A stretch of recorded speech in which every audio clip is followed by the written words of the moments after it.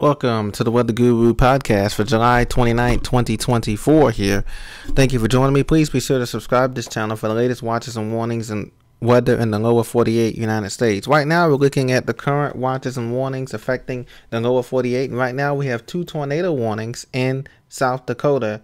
One in Jones County and another in Mallette County. As just the Jones County warning here, you can see a great hail core producing big hail almost up to 3 inches in diameter.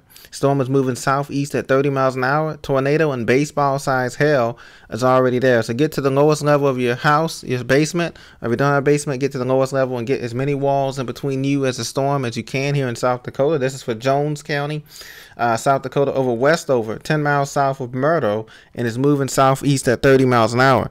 It's heading toward the town of Mosher and just to the northeast of White River here in Murdo, south of Murdo. We have a tornado confirmed on the ground, radar indicated, and 3-inch diameter hail, baseball-sized hail coming in Jones County here. Now we also have a tornado warning for Mallette County up here. And this is the same river north of White River, South Dakota here. And if I zoom out here, you can see this storm right here is rotating and it's producing those tornado warnings just south of Murdo, South Dakota here, right in the heartland, the middle of South Dakota here. So we have those tornado warnings here. You can see an inflow notch here. And these storms are moving in the opposite direction. They're moving southeast here at around east-southeast at around 27 knots. So a very fast-moving storm here. But you can see that hook there, just in there, as it's coming south of Murdo here, along this highway here. So it's moving towards, if you're in those areas, if you're toward Murdo, South Dakota, it's going to be at 8 o'clock. It's going to be toward the southern part of Mallette and Jones County here.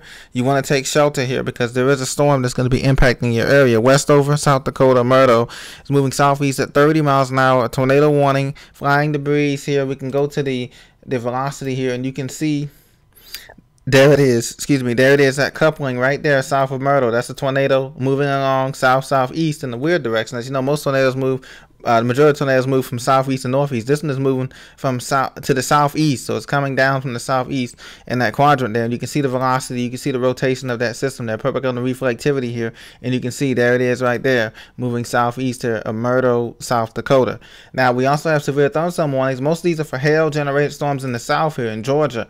This is toward Ben Hill and Wilcox County, down towards Jacksonville area here, in Savannah, Fitzgerald, Georgia here in the middle of southeast Georgia here. So if you're in these areas just to the east of I-75, Fitzgerald, Adel, Georgia, just to the east of Cordele and Tifton, Georgia, U.S. Highway 84 here, you want to be careful. There is hail coming up here along those areas, about a half-inch size hail. Vidalia, you just passed hail. Glenville, Georgia, these are heading towards you. Hinesville, you're going to get it in the next 30 minutes here toward the base, and also towards I-95 in Savannah, Georgia, some storms here, though not producing hail. Some heavy storms up toward Paris Island, Hilton Head Island, Savannah, down towards the southern suburbs of Savannah as well, Riceboro and those areas there on I-95, they're getting rain. But this part of a complex that continues to have severe weather, as well as in Maryland, a severe thunderstorm warning is producing hail and 60 mile an hour wind gusts with Glen Burnie, Anne Arundel County, Southgate, Pasadena, Harbor along Route 2 there and 97. Be very careful there heading toward Arnold, Cape St. Clair. All of you guys are going to experience lightning and hail up to 1 inch here as it briefly races across here. It's moving very fast here. These storms are moving very fast here through Severn and producing penny-sized hail, and they're going to be continuing to move in those storms. So that's a look at the severe thunderstorm warnings there. Now I want to switch gears here and go back to the hazards that we have going on nationally here.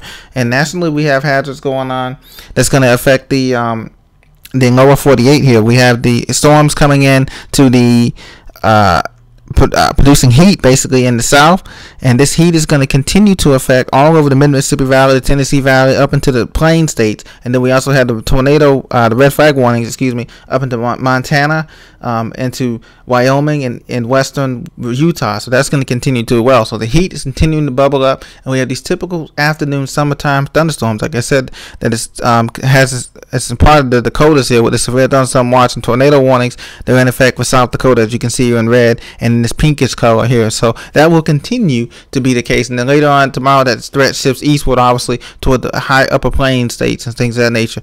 We still have elevated rivers in Texas as well, and that continues to be an issue. So we want to be careful if you're going toward the Sabine River Pass here in Texas, toward Lake Charles, Nacogdoches, Texas, Texarkana, areas like that, and the river south of the Matagorda Bay here. It's still elevated. As I noted in green, it's a flood watch, flood warning for some of those rivers, elevated rivers there. So that's what we have going on here across the country here. Hurricane Center, we had that still storm out there that's given a 50% chance this will become our next tropical depression soon here in the next 7 days here. And then interest in the Bahamas, Turks and Caicos, Florida, and the Gulf of Mexico, and need to be aware of this storm. Now, it's going to face two options. Either it faces a lot of land interaction here.